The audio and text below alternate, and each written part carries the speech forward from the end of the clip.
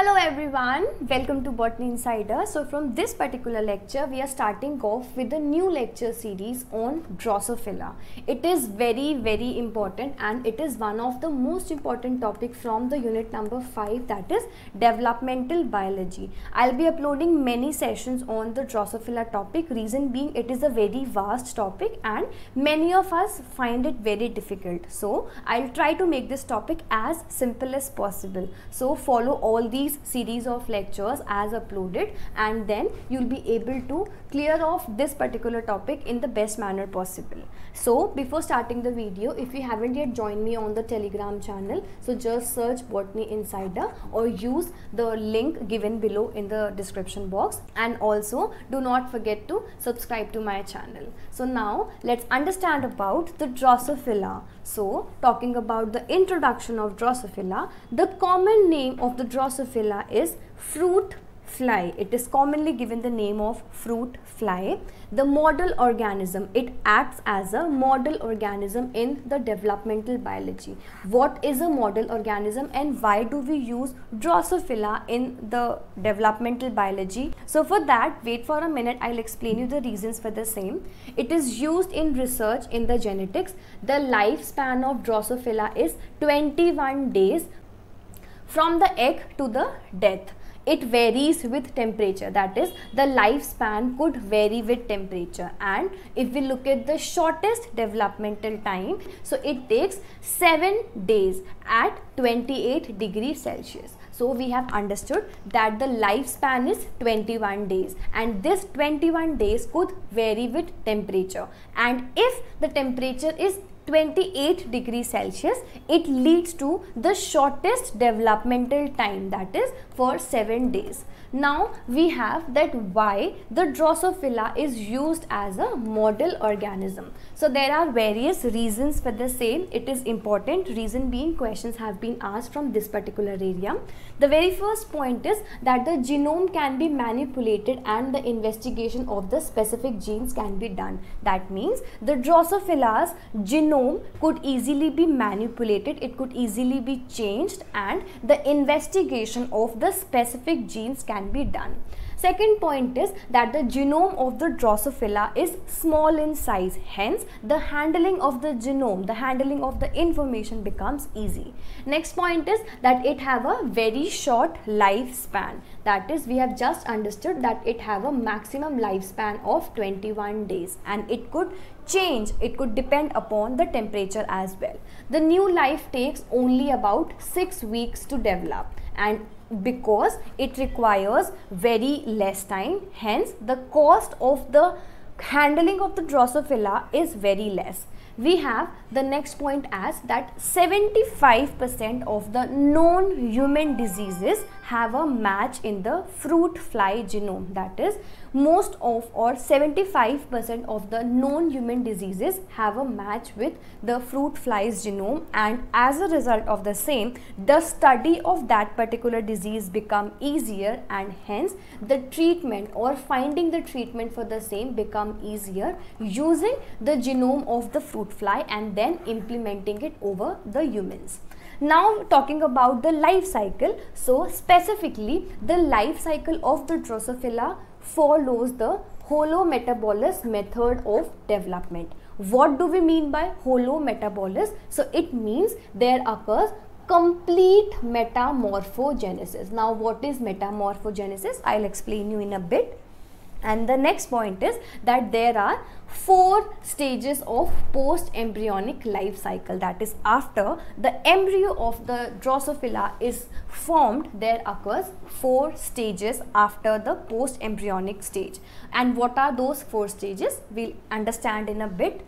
Now we have that what is metamorphogenesis. You have to remember about this term, that is what is holometabolous. Holometabolous method means that in which there occurs complete metamorphogenesis. And what is metamorphogenesis? So we have learnt about the metamorphogenesis as a term in our lower classes, and it refers to the process by which an animal or any animal which develops physically after the birth or hatching. That means the process in which when we have an egg, it hatches into a individual, and then there occurs physical changes, there occurs developmental changes, and these changes are what is given the name of metamorphogenesis. As you can see in the figure, we have learned about the metamorphogenesis in respect of a butterfly, in which first we have the egg which converts into the caterpillar. After the caterpillar gets converted into this particular stage, and finally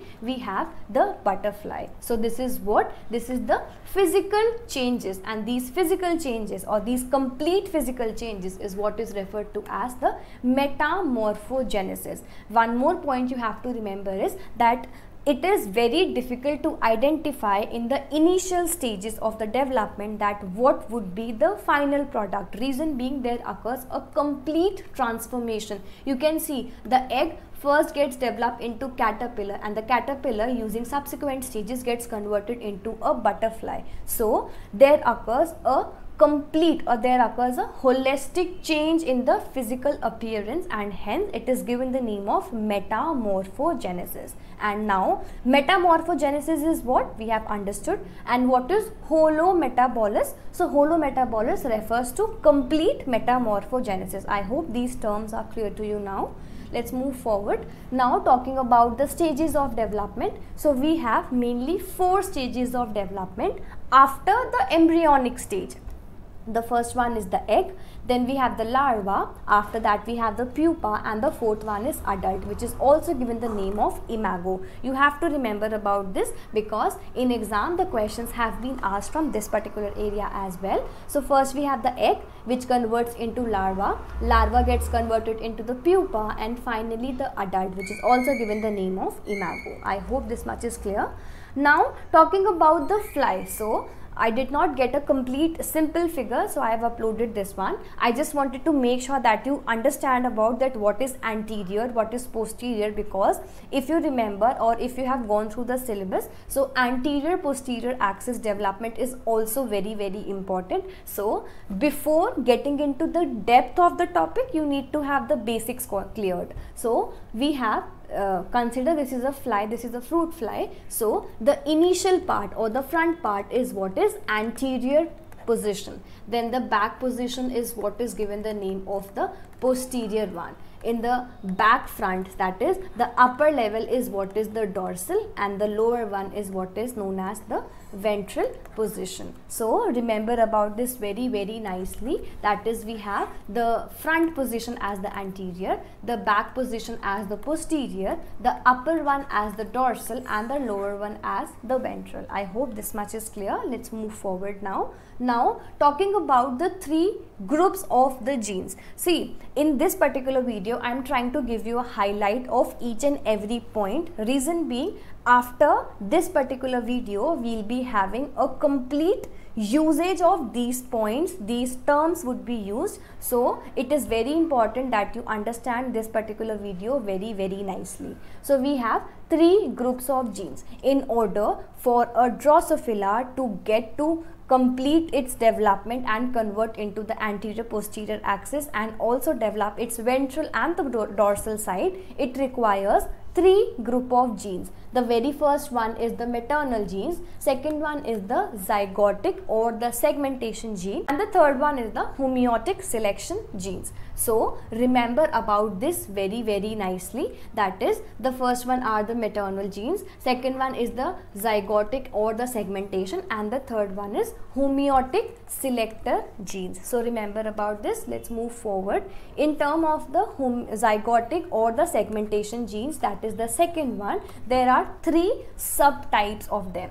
The first one is the gap genes, the second one is the pair rule genes, and the third one is the segment polarity genes. Just remember about these names. We'll get into the depth of this particular or all the genes in the further videos. So this is very important that you remember about these points.